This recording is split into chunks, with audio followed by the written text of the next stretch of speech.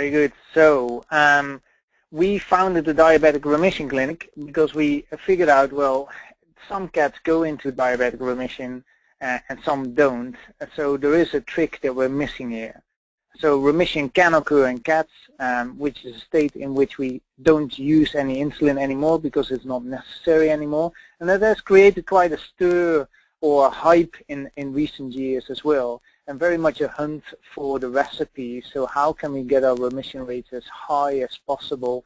Because wouldn't you want to stop injecting insulin if you had a diabetic cat in your hands as well?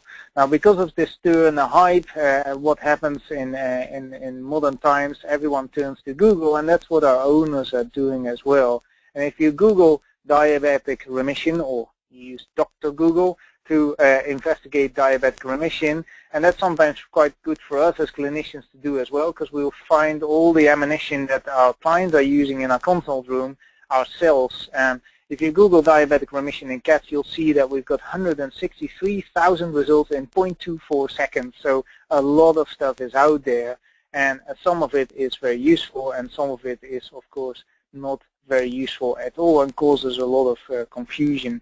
I just did this for this particular webinar and looked at some hits that I got as well. And one of these pages said, using recommended methods of home urine and blood glucose monitoring, it has been reported that 70% of diabetic cats will go into remission. Now, I find that an incredibly high remission rate, and we do our best in our clinic, and we do not achieve that percentage at all. So, but clients will see this, and if we don't get their cat into remission, they will potentially be disappointed and go to a different practice. But it's good that we know that this information is out there so that we can counteract it in our communication with our clients. So I asked myself, who also has a 70% remission rate? Can maybe Anthony keep an eye on the chat box and see if anyone comes up with that sort of figures, or do we think we've got an overwhelming consensus that 70% is quite high? Just looking this particular vet on the of this box. page featured in the.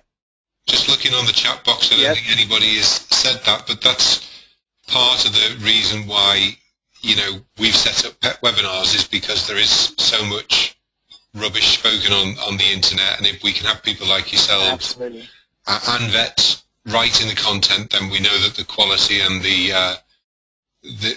accuracy of the results is going to be so much better, don't we? Absolutely, absolutely, totally concur with that.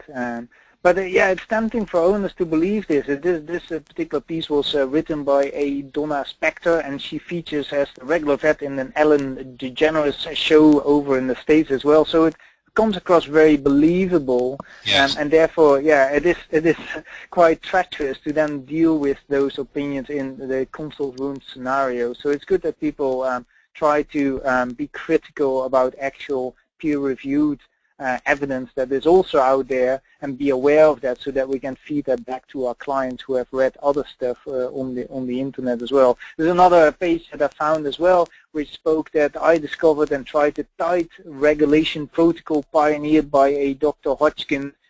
She's the leading authority with regards to treating feline diabetes mellitus. Just to give you a flavor of what's out there and which pages owners will see as some of the top hits on Google as well, as soon as their diabetic cat has been diagnosed by yourself. So there are, in summary, a few schools of thought about how to treat feline diabetes mellitus in the best possible way. On the right, we've got the traditionalist who use any insulin that is available and that is licensed.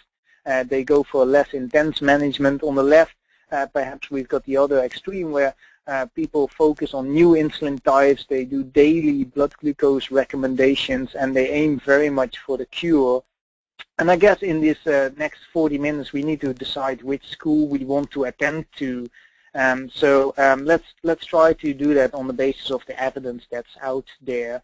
And the evidence was analyzed by our Feline Diabetic Remission Clinic. That was the first step. Apart from clinical trials, we also looked at what evidence actually has already arisen from the research in the past. So that's our mission number one, found out what we already know.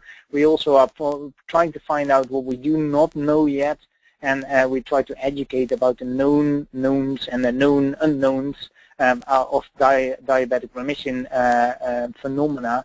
And that's part of giving this webinar as well. We try to spread the word about the truth behind feline diabetic remission as well.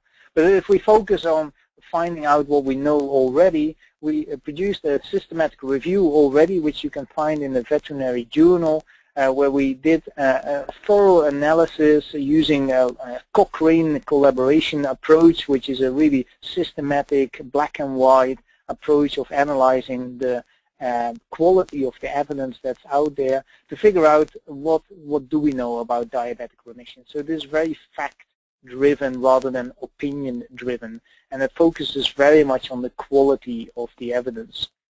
So we had a critical look at the recent developments, which I want to do with you today as well. We tried to separate the known unknowns from the known unknowns so that we have a confident discussion with diabetic cat owners, and we try to then, by doing so, convince owners to participate in an evidence-based, safe protocol adapted to the specific cat owner combination. So I spoke about questions that we can be confronted with in the consulting scenario. Here's a scenario. This particular owner says, food company X says I should be feeding a high fiber diet. Diabetescat.com says a high protein diet is essential for my diabetic cat. You gave me Purina DM or some other brand. I don't mind what brand you mentioned, but what diet is really the best for my diabetic cat and why? Which is a good question, and a question we need to be able to answer. So let's have a little quiz here as well. We've got this cat who was diagnosed with diabetes mellitus. He might be a bit on the chubby side, and the options that I would like you to choose from are the Hills WD, high fiber diet, Hills ID, highly digestible diet, Purina DM, a tinned diet, and Purina DM dried diet, or Royal Canin, or Wolfram, whatever brand. I don't care about the brand, but it's about the philosophy behind these types of diets. Which diet would you like to start in this diabetic cat? So could we have some feedback, Anthony, about the response? Well, we've run the poll, and it's saying, what diet would you recommend? We've got, obviously here, just A, B, C, and D. So have you perhaps call back the name of the diet as I give the answer? That would be great.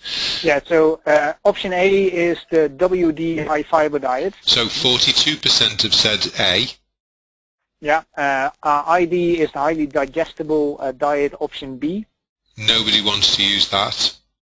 Yeah, option C is the tinned low-carb, high-protein diet option. 43% would like to use that. It's going up a bit, 48%. Okay, and option D is the same diet as C, but then in a dried form, so high-protein, low-carb. And that's 19% would like to use that. So as it stands at the moment, C is in first place with sort of 50-ish%, moving around a little bit, A at 30%, and D at 19%. Great, very good. I'll give answer to this later on. I'll present you with a different scenario. This is also a cat diagnosed with diabetes, but also has kidney disease, so renal disease. And I give you similar options here, but slightly different. So A is the same option, high fiber diet, dried form. B is a renal diet, tinned form. C is a diabetic diet, tinned form. And D is a diabetic diet, high protein, low carb, dried form. What's the response there? Just allowing people to vote now. So